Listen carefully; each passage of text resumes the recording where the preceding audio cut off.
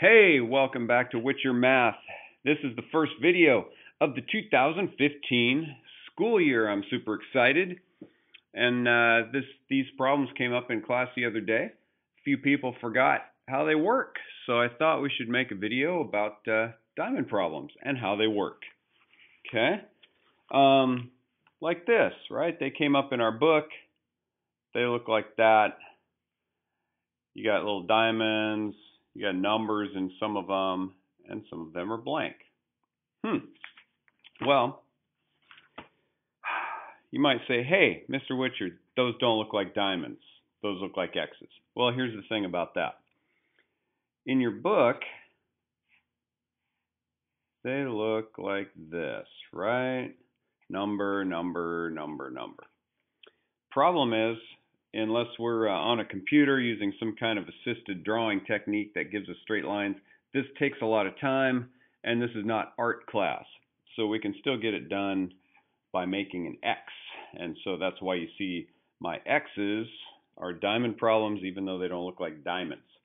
Okay, first of all, a lot of you just want the shortcut. Like, hey, Mr. Witcher, I don't have the time to watch one of your videos. So get down to business. Okay? Here's the business. You got your diamond problem. You got a number there. We're going to call it X. Got another number there. We're going to call it Y. X times Y goes on top. X plus Y goes on the bottom. How's that for a shortcut? There. You learned what you needed to learn in less than 2 minutes. Up here, it's called the product. Down there, that's called the sum. Okay? Now, if that doesn't quite get it done for you, need more explanation? Okay, keep watching then. If not, you got it. You got your little reminder. Move on with your life. That's fine with me. Here we go. So, first of all, why? Why do we do diamond problems? Because they're super fun and mathy? Well, yeah, but there's actually learning objectives here, right? We're practicing integer operations, right? Operations add, subtract, multiply, divide with both positive numbers and negative numbers. Integer ops. That is not a video game. And finally, or in addition to that, in a sneaky way, it's preparing you for factoring polynomials or binomials in algebra. It's kind of sneaky. So it's actually teaching you some skills you'll need later, but we don't actually practice those things until you get to algebra. So that's kind of cool. And another funky thing is it's actually practice for solving systems of equations, which comes up also in algebra. And so the diamond problems gives us something to refer back to and go, hey, remember you did those diamond problems? Well, check this out. And when you're solving systems, that could be a nice connection for you to make. Okay, so time to figure this stuff out. Let's say we've got a diamond problem here. And we've got a number, which we'll call this one X. And we've got another number, we'll call this one Y. And like we talked about at the beginning of the video, when we multiply them together, that's the product. And when we add them, that's the sum. Okay? Now I'm going to start using some pretty colors. I'm going to use green to show that's multiplication. Ha! Multiplication to get the top, and addition to get the bottom. Okay? And order does not matter, right? Because it's commutative. The commutativity of multiplication and addition. If you want to prove it, just think of this. 3 plus 2 equals 5. 2 plus 3 equals 5, right? Order does not matter. So that's why my green arrows go both ways to get products and sum. I chose green because there's a G there. Green means go, and go big. Okay, go big or go home. Most of the time, multiplying and adding things makes them bigger. So that's why I'm using green. Green is go, go big. Hope that works for you. You can use any color you want. Now, sometimes you're given the product or the sum, and you have to find out what the numbers are. So, instead of using green for that, I'm just going to use red because, I don't know, I like red. Hope that's okay. So we're going to use red when we have the sum and we subtract to find the missing number, or if we have the product and we divide to find the missing number, okay? So that's going to be red is the other thing. I know that's technical talk. What I mean by that is you're undoing operations, inverse operations. You're doing the opposite. Instead of multiplying, you're dividing. You're working backwards. You get the idea. Okay? So we're going to use red to indicate the working backwards or undoing of operations. Okay. So, time to practice a little bit and see how all this works. Do a couple of examples here, then we'll be done. I'll make another video that has a few practice problems for you to test your new skills. And then there'll be a third video about how we can really get into algebra with this, okay?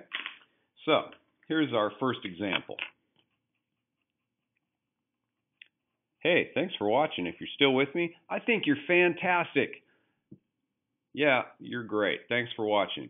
Most people don't watch this far into a video. We're 7 minutes in, so you probably didn't hear what I just said. But that's okay. I still like you. Here we go. Diamond problem. There's a 3 and a 5. When you're learning something, it's really best to use little numbers that you already know the answers to, so then you can tell if your technique is working or not. And then you trust your technique, and then you use it with more complicated numbers, and you feel good about it. Okay, I'm going to go green here. Product on top. Green, go big, right? 3 times 5 is 15. And sum on the bottom. 3 plus 5 is 8. Yay! Okay. That's the easiest kind of example, right? How about, since now we know all the answers, we have a completed diamond problem, let's use all those same numbers to do our other types of examples here. Okay, so let's say you've got the 15 and the 3, right? There they are. We know they're going to work. We know the answers are going to be 5 and 8. That's okay. We're learning this skill, right? That's how we're going to check it. We know the answer is going to be 5 and 8. Here's how this works. Can I get this number right away? Nope. No. So order matters in terms of filling in the puzzle here, right? I can't get the bottom until I have the side number. So let's do the side number. Going to have to undo that by dividing. 15 divided by 3 is 5.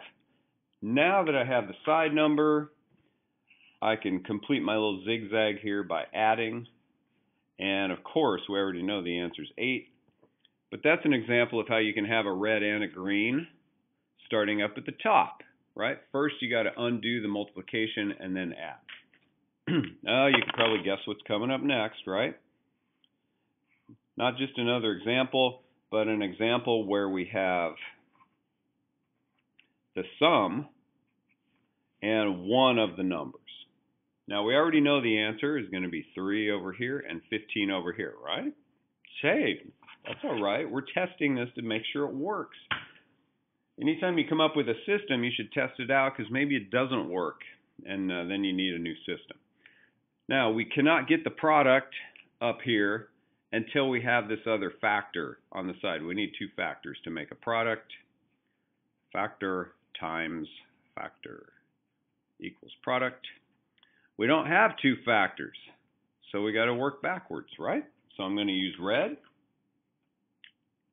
to get the other factor. I subtract. I'm undoing. I get 3. Now I have my factors. So I'm going to go green because we're going big. It kind of makes another little zigzag pattern. See how we get the zigzag? Woo! And 3 times 5 is 15, which we already knew was the answer. But the cool thing is we see the system works. That's the most important thing.